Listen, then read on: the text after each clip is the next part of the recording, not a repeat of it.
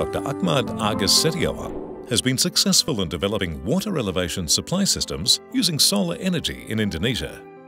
For his doctoral studies at Curtin University, Dr Setiawan designed and developed a mini-grid hybrid power and water supply system, which won a UNESCO and Daimler Mondialogo Engineering Award in 2007, with the system successfully installed in an Indonesian area experiencing a shortage of clean water.